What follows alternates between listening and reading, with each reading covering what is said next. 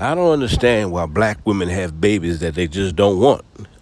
Statistically, black women are eliminating their children at a very high rate. It's sad. They have all these baby daddies and multiple men having children by all these men instead of building a family structure. It's sad the way these, the way these kids suffer. Let's listen to the news story. I'll come back with my commentary.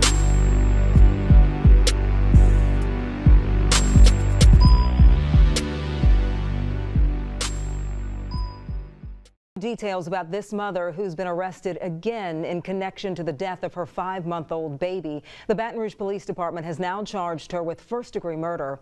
SHAYLN EWING was originally arrested on a charge of second-degree cruelty to her 5-month-old after doctors say the baby was hospitalized showing signs of shaken baby syndrome. 3 days later, that child died, and the autopsy showed that it was from blunt force trauma. Baton Rouge officers arrested and booked EWING on a murder charge while they investigate the situation. Now, as you just heard right there, she got locked up 3 days before she got arrested. Okay, it is crazy. And they showed signs of that she was trying to shake the baby to death. All right, this is the first time. Then 3 days later, I guess the shaking didn't work. It died from blunt force trauma. In other words, she beat it to death. All right, 5-month-old kid. See, they usually have children that they don't want because the kids are just a check. See what I'm saying? The kid is just a check. And if they don't trap that man, or if that check ain't coming right, or if they're not happy with it, they usually eliminate the child. Now, the excuses, they'll come on my channel because, black women, they never want to be held accountable for anything. They're always right. They're never wrong. They're going to hop on my channel and say white women do it too. Well, we're not talking about white women, and we don't live in a white community. So don't try to deflect. We're talking about the black community, the people you live around every day. We're talking about your families, your homes. We're talking about your neighborhood where they are eliminating their kids, man. It's sad. They have babies by low-level men. Black women have babies, and I'm going to keep repeating this every time I do these videos. They have babies by the low-level, 14 to 15% of men in the black community. All the low-level men have all the babies in the black community. They are picking these men to have children by.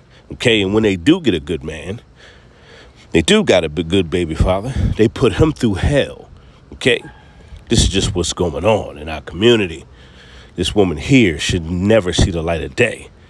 Not only did she get arrested twice for committing a crime against her child, she also ended her own child's life. Just so selfish, narcissistic, cold-blooded, don't care about nobody but themselves. But this is the majority of black women in this new age. This is the majority of them are like this. Cold-hearted. They don't care about nobody but themselves. They just want to get their way. They don't care about building no family. They just want some ding-a-ling. That's it. They don't care about how the child suffers. They don't care about finding the right type of man to build a life. We don't care about any of that. They just want their way. And they wonder why the curses are in the black community. They wonder why the curses are in the black family. Why the black family is about to be extinct.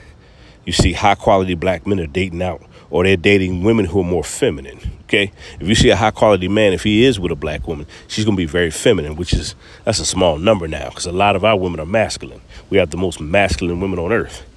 But when you see a high-quality man, when you see him, a man of quality and some substance, if he's marrying a feminine woman, okay, or a woman of another culture. If he marries a black woman, she got to be feminine, or women of other cultures. Like I said, there's only a handful of feminine black women who really give a damn. It really is. This kid is in a better place.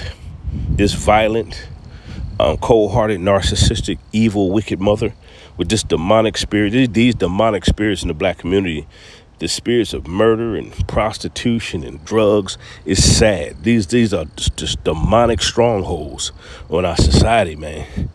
And they get mad at me because I speak the truth about this society, what's going on in our society and in our world. And everybody's afraid to call out the women in our community. Somebody got to do it. Somebody got to do it, man. It's sad. And if you ask me, I don't believe there's any help for the black community. There isn't any. You can't help people that don't want help.